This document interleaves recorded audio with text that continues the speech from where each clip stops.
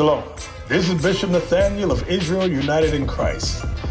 I want to start off by saying thank you to all of our Booster Club members for your many donations and much more, your prayers. We visited faraway countries and strange lands. We've even spoken to dignitaries and were detained for spreading the glorious gospel in Cuba. The truth is that the descendants of the 12 tribes of Israel were scattered throughout the world. Help us on our journey as we continue to raise up the nation of Israel.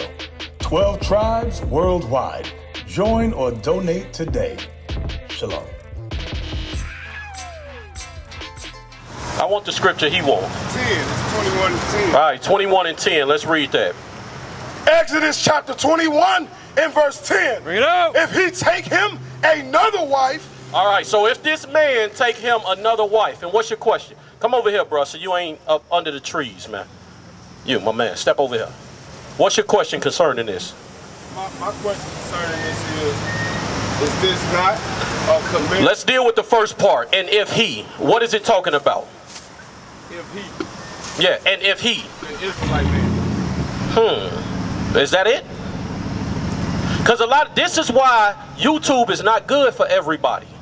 Because brothers are able to quote a specific scripture and don't know the context in which this scripture is talking about. Bring it up. When you read Exodus chapter 21, I'm about to read it for you. Let's start up. Start at verse 7. And I'm going to tell you, if this man that is speaking about in verse 10 is righteous or if he wicked. Right. And then, where's Hosea? Come here, Joe. Read verse 7. Exodus 21 and verse 7. Read it out. If a man sell his daughter to be a maidservant. You ever read this part before? All right, so why you couldn't answer my question when I just asked it? Well, I did. You're not very familiar with it? I did ask the question, but you was going to another part. No, what I'm talking about is, because once you get to verse 10 and it says, if he, you get what I'm saying? You got to read up to see the context on who he is. Right. And if he, I can't start a book off and the first words in the book is, and if he, you're going to open the book and be like, wait a minute, I feel like I'm missing something. Right. Is this talking to the Israelites? No, I'm about to read it. Okay. You're about to see. Yes, this is in the laws of Moses right now, right? He's not talking to the Israelites. No, he's talking about a specific example of something that was going to happen. Okay, let's read it. And if a man sell his daughter to be a maidservant, she shall not go out as men servants do. If she please not her master who hath betrothed her to himself, then shall he let her be redeemed. So here's what's happening: a man sells his daughter into servitude. The person that he sells her to marries her. Now after a while, he don't want her no more. This righteous so far? No, it's already starting off unrighteous. Read. Right. To sell her unto a strange nation, he shall have no power. And if he don't like her after a while, he cannot sell her to a different nation. Right. Meaning go and sell her to the Ishmaelites. Again, this brother is wicked. Right. Read. Seeing he had dealt deceitfully with her. He dealt how with the first wife? Deceitfully with her. So in the context of what Exodus 21 and 10 is talking about is a brother that's dealing deceitfully with his first wife. That's right. Not righteously and going to get another wife. This Negro wicked. Right. And trying to get another wife. Right. Let's keep reading. Verse 9. And if he have betrothed her unto his son, he shall deal with her after the manner of daughters. So it says, and if he gave that servant to his son, he got to treat that servant as his daughter. Read. If he take unto him another wife. Now, this same wicked man, if he go and get him another wife, read.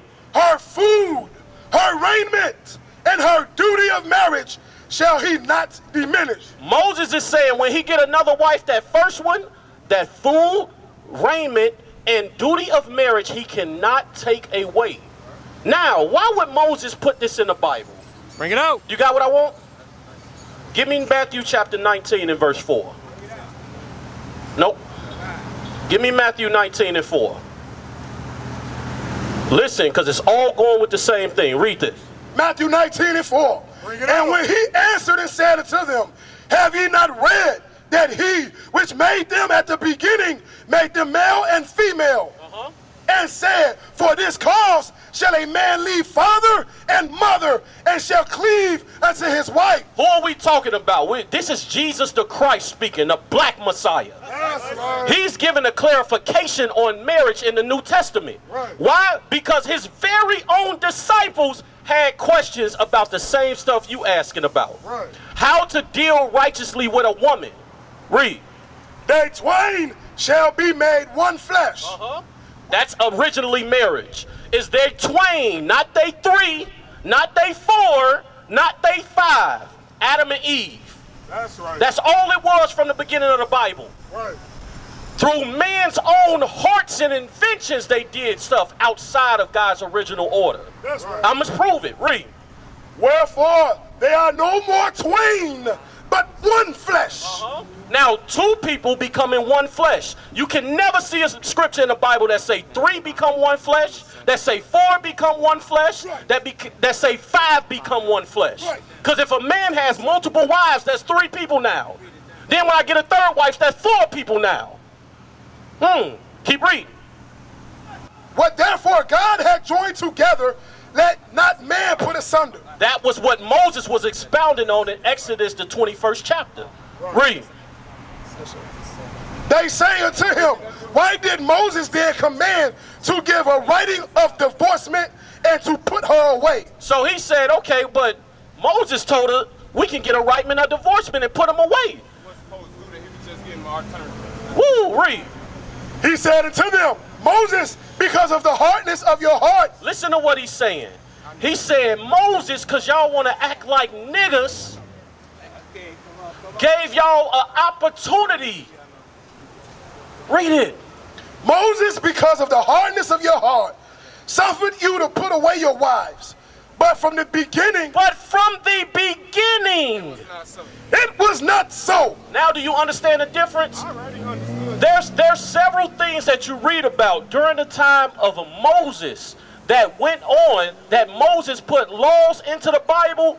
What today, with the understanding of Christ, is no longer so. Give me the book of Matthew chapter 5. Give me the book of Matthew chapter 5. I want 27. 18. Think not 17. Matthew 5 and 17. Bring it on. Think not that I am come to destroy the law or prophets. I am not come to destroy, but to fulfill. That's right. For verily I say unto you, till heaven and earth pass, one jot, one tittle shall in no wise pass from the law, till all be fulfilled. Wherefore, therefore, whosoever shall break one of these least commandments. Believe it or not, multiple wives is a least commandment. Teach. It's something very simple. You know who struggle with multiple wives? So-called black man in America. Right. Because in America, when they want to sell a cheeseburger, what they do? Put a half-naked woman on the screen biting a cheeseburger. Teach. You have access to all type of filth for free on the internet all day long. Bring it out. We don't know loyalty to no woman in this place. Why you think our community is full with single-family households? Teach, Chuck. Because our natural self want to hit it and go. The Bible reins us in and says, no, you got to be a husband. You got to be a father to your children. That's right. That's the natural man does. Your natural self reject the way God set everything up. Bring it out. So if I'm a lustful man and I love women, would it be easier for my natural self to have one wife or multiple wives? It's very easy for me to have multiple wives. Because now I can play this game. Oh, she ain't listening, I'm going to go to the other one. There's never any harmony in these men's marriage. They sensationalize it over YouTube. Teach. But I guarantee you, you get around their families and see. Verse 27.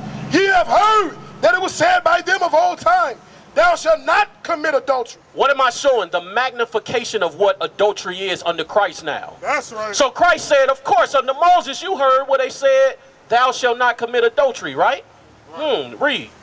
But I say unto you. Now he's going to magnify what thou shalt not commit adultery means today.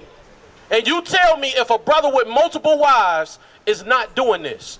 Because I'm a man just like you a man, and I know before you talk to a woman, you lust after her. Bring it out. You looking at her in a different way. You want to holler at her. You want to get the number. You want to get your swag right. So when you talk to her, you don't look corny. Teach, huh? He said, we know during Moses, he said, thou shalt not commit adultery. Read. But I say unto you, that whosoever looketh on a woman to lust after her. But whosoever look on her to start lusting after her. Read. Had committed adultery with her already in his heart. How can you get multiple wives without doing that? Bring it out. How can you get multiple wives without looking? You a married man already. That's the only way it's multiple.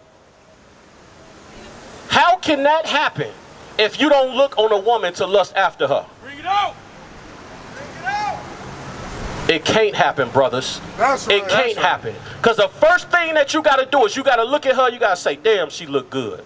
Right. She find, you know what? I'm going to make her wife number 2. Bring it out. And you break this commandment in the Bible. Read it again. But I say unto you that whosoever looketh on a woman to lust after her had committed adultery with her already in his heart. Get me the book of 1 Corinthians 7:2. And then I want Deuteronomy 17:17. That was the other brother's question about right here about the most wives, but You was trying to get clarity on Exodus chapter 21 and verse 10. Right. But you got to understand the context of Exodus 21 and 10. Moses is trying to rein in a people that are wicked. He's trying to convince people that's wicked and trying to teach them, look, if this happened, then do this. If this happened, then do that. You get what I'm saying? So that dude, when you read Exodus chapter 21 and verse 10, that is a wicked man. But what about Jacob? I'm going to read it right now. I'm going to read it. 1 Corinthians chapter 7 and verse 2. Nevertheless, to avoid fornication, let every man have his own wife, and let every woman have her own husband. If you got your own something, are you sharing it? No, I ain't saying If you got your own car, can I come over there and say, hey man, this is my car too. I'm gonna take it for a couple days. You get what I'm saying? The Bible is plain and easy to be understood. Right. What ends up happening is the lust of the flesh have men seeking with itchy ears. Bring it out. They seeking something to appease the lust and still look holy. Right. You gotta fully well look yourself in the mirror and be like, you know what? I'm wicked. That's right. My thoughts are wicked. Right. The way I walk is wicked. The reason I want to talk to this sister is wicked. And then from there you can start to change. Even when people get set up in these communities today and they do AA meetings and all type of substance abuse meetings, the first thing that they got to admit within themselves is that they got a problem. Right. If you're addicted to drugs and you don't see a problem being addicted to drugs, can't nobody help you. Right. So if you're addicted to lust and you want to treat our sisters like they hoes in the street, and you don't see nothing wrong with that, it's very easy for you to walk up and say, hey, bro, I can have multiple wives. Bring it out. Meanwhile, you ain't seen your kids in a third household in 2 months. Right. Think about what we asking for. How can the Israelites provide a solution to single-family households, but then turn around and create single-family households within our organizations? Right. That would make us a hypocrite. Right. We are hypocrites if we turn around and do that. Read what you got right there. Titus 1 and 6. If any be blameless, the husband of one wife. The what? Husband of one wife. Paul understood something. He said, look, when you set up leaders in these churches, set up the ones that got one wife. Right. That's dealing with one woman. Don't set up these men that's got 3, 4, 5 women out here in the street. 3 kids over here on the south side of Chicago, another 2 kids on the west side, 2 kids on the north side, and here you are playing hopscotch and daddy in house from house. You worse than the men in the streets. How can it separate the holy from the unholy if we doing those same things? Right. And disguising it and masking it behind the Bible. Where's Job at? Woe to them that call good evil and evil. Deuteronomy Read chapter 17 and verse 17. Bring it out. Neither shall he multiply wives unto himself. Wait a minute. Go up, go up, go up, go up. When thou gettest a king. 15. Verse 15, Deuteronomy 17 and 15. Thou shalt in any wise set him king over thee, whom the Lord thy God shall choose. So he says, set a king over you who God shall choose. Read. One from among thy brethren shalt thou set a king over thee. Thou mayest not set a stranger over thee, which is not thy brother. So he said, don't set a stranger over thee. Jump to verse 17. Listen to what it say specifically about the kings of Israel. Now this is the top man, head honcho. Read. Neither shall he multiply wives to himself. Wait a minute. So since the Old Testament, the book of Moses, we were never allowed to multiply wives to ourselves. Never allowed. Now there were provisions met because Negroes are wicked. They're going to do what they want to do anyway. So Moses put things in the law that better help them. Right. Right? Read. That his heart turn not away, neither shall he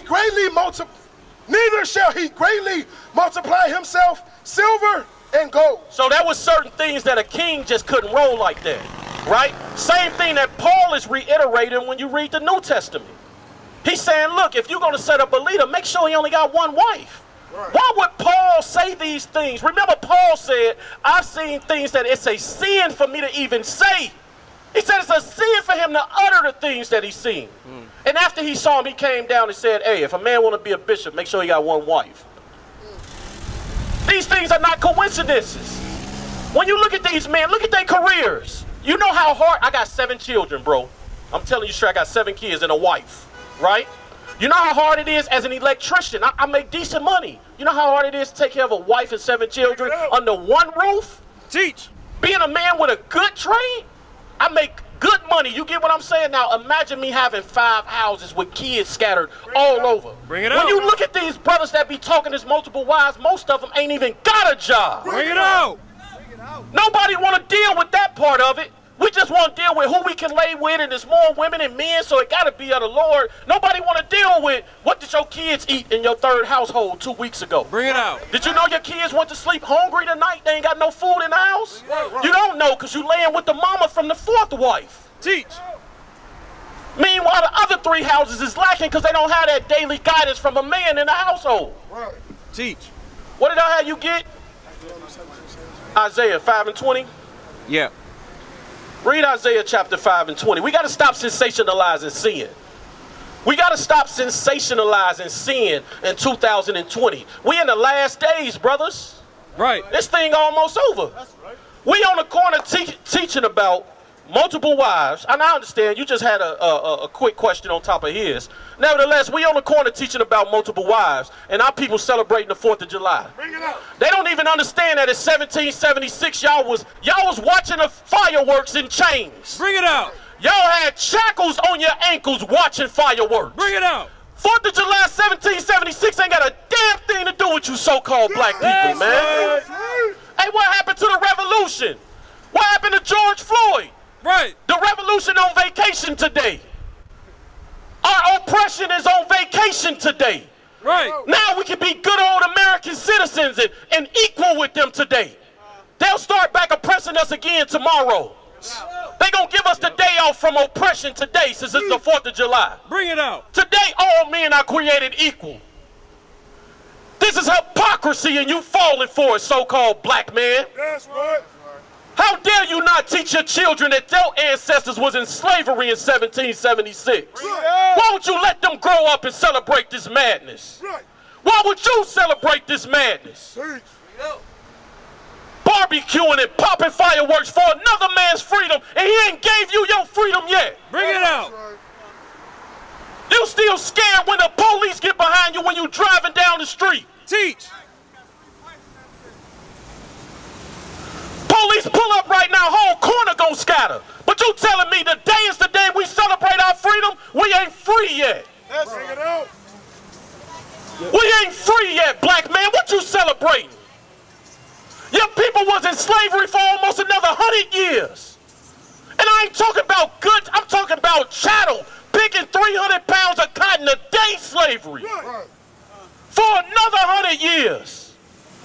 That don't include Jim Crow. That don't include the black codes. But we celebrate. Let's put on our red, white, and blue as if just 2 days ago we wasn't marching saying Black Lives Matter. Bring it out.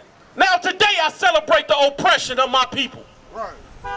Y'all some fake revolutionaries around here. Bring it out. Bring it out. Only people staying solid for our people 24/7 is the Israelites. That's right. Used to scream black power while heroin was pushed. But at the end of the day, nothing's in vain. IUIC has been given a vision. The tents of Judah has risen. Many has attempted the mission. Minor murmuring, omitting, and missing the mark. Just reading that he had the flame of fire in his eyes gave us the spark. We on Paul's mission. We out on the road, purple and gold. From Mexico, Cuba, Haiti, Ghana, Sierra Leone. 144,000 boots banging, concrete crackling. These are our men repented at heart. The scriptures is proof. IUIC, we deliver the truth.